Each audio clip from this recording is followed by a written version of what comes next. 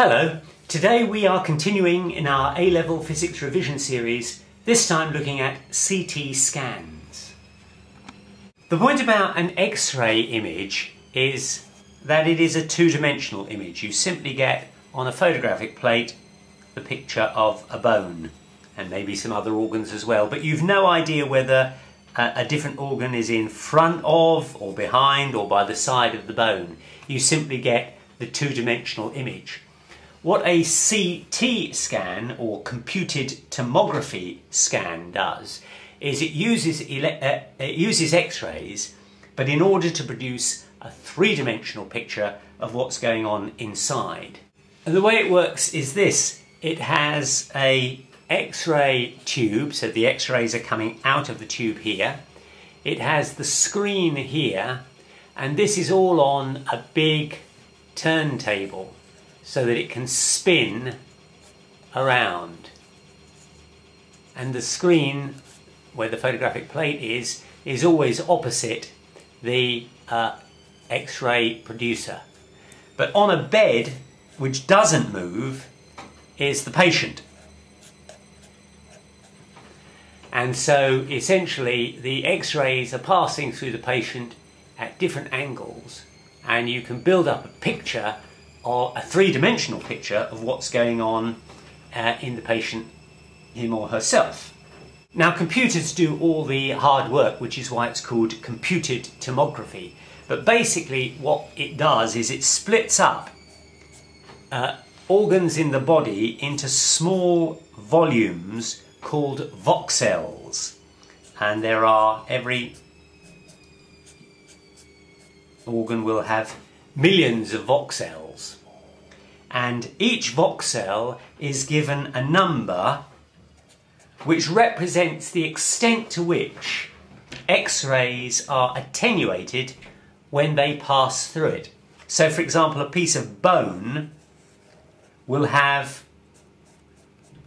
be broken up into voxels, and each of those voxels will have a very high number, because bone tends to attenuate X-rays. It may not let them through at all, but the intensity of an X-ray having passed through the bone will be very much less than the intensity before it passed through the bone.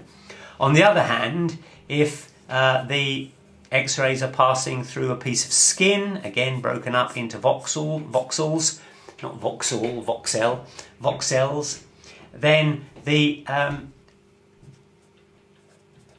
voxel number will be low, because it does not hinder the X-ray's penetration. The intensity of the X-ray after it has passed through this kind of material will be as high as it was, or almost as high as it was, before it went through.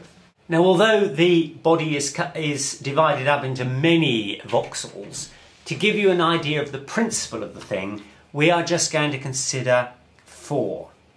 Here are 4 voxels, and I'm going to tell you, but we don't actually know that this is true, that's what we're going to find, but as it happens, the values of each voxel are 3, 4, 1 and 8. So these are parts of the body that have different transmission rates for the X-rays. 8 means that the intensity of an X-ray passing through this particular bit of the body will be significantly attenuated, significantly reduced. Whereas 1 marked 1 means the X-ray attenuation will be very small. You will not reduce the intensity very much indeed. And what we do is we pass X-rays at 4 angles. We're going to go that way, we're going to go this way, we're going to go this way, and finally we're going to go this way. So 4 angles. We're going to look at it that way, this way, this way, and this way. And what will we get? Remember, we don't actually know that it's 3, 4, 1, 8. I've simply told you that. What we want the computer to do is to work that out. Well, what will happen when we go through in this direction? So the X-rays are travelling through and onto a screen here. Well, that will measure that the total attenuation of the X-ray passing through this section here, the total attenuation will be 7. And the total attenuation coming through this section will be 9. We don't know how the two are made up, but we do know what the total attenuation is. What happens now when we move the X-ray round 45 degrees so that it's now coming through this way? Well, the X-ray that comes through this part here will come down as a 4. The X-ray that comes through this part here will come down as an 11, and the X-ray that comes through this part here will come down as a 1. Now we turn the X-ray round, the machine round another 45 degrees, and now we've got X-rays coming from the top onto a plate at the bottom. What will we see there? Well, 3 plus 1 is 4, 4 plus 8 is 12. So the total attenuation, the total reduction in intensity of an X-ray coming through that on that line will be 12. The reduction in intensity here will be 4. And finally we come through this way. The X-rays are coming through this way. The X-rays coming through here will come as a 3. The X-rays coming through here will come 4 plus 1 is 5. And the X-ray coming through here is 8. And so we've got 4 different descriptions. The X-rays coming in this way give you a 7 and a 9. The X-rays coming that way give you a 4, 11 and 1. The X-rays coming this way give you a 4 and 12. And the X-rays this way give you a 3, a 5 and an 8. And what the computer then does is it applies an algorithm or a formula for working out what the individual constituent parts of the voxels of this 2x2 array, of course it's going to be much bigger than that, but we're just doing it simply is. And the way you do it is you take firstly this result and you construct a 4x4 which has 7, 7, 9, 9. Then you take this result, the 4, 11, 1, and you feed that through in the direction that the X-ray is travelled. So you get a new grid. 4 plus 7 is 11. 11 coming through both of these. 11 plus 7 is 18. 11 plus 9 is 20. And finally the 1 comes through the 9. So 1 plus 9 is 10. And this is what the computer is doing. Now we add to that the consequence of the X-rays coming in this direction, which gave a 4 and a 12. A 4 and a 12. So we add that to the values of each of the boxes. So effectively you're adding 4 to 18 to make 22, 4 to 10 to make 14, 12 to 11 to make 23, and 12 to 20 to make 32.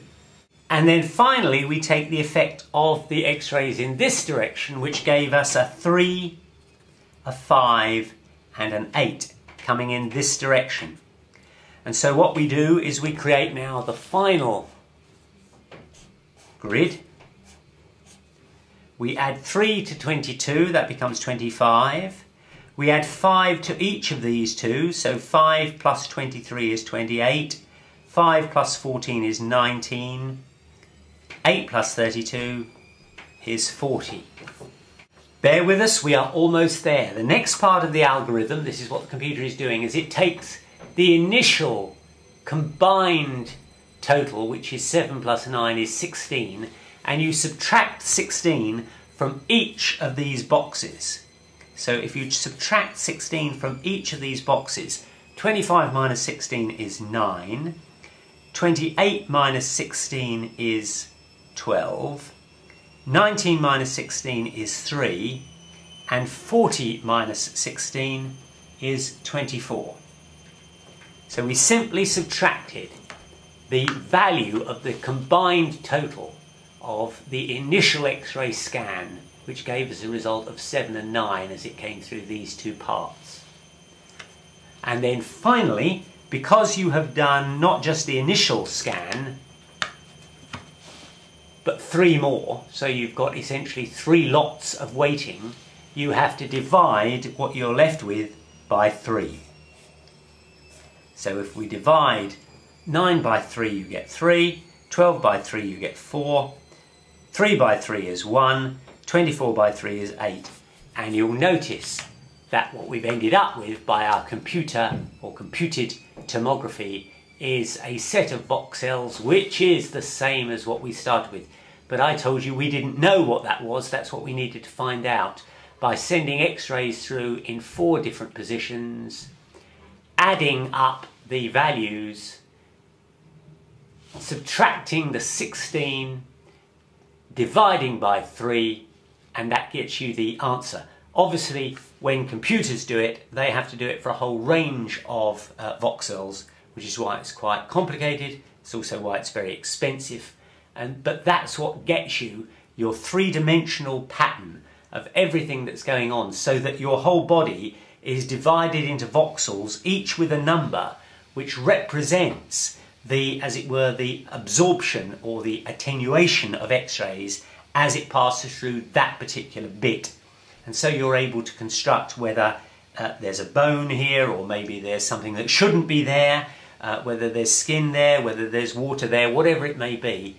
The CT scan can construct it and make it look like a 3D image. But of course, one very important point to notice is that the patient is receiving a lot more X-rays this way than they would from a standard X-ray machine, which simply produces one 2-dimensional pattern. Here, the patient will have to sit on the bed whilst the X-ray machine is put in the position that way, then that way, then that way, then that way. So 4 lots of X-rays, and then all of that information is sent off to the computer, which essentially does this kind of calculation in order to find out what the individual voxel elements are for the material in the body through which the X-rays have passed. Dimensional picture of what's going on inside.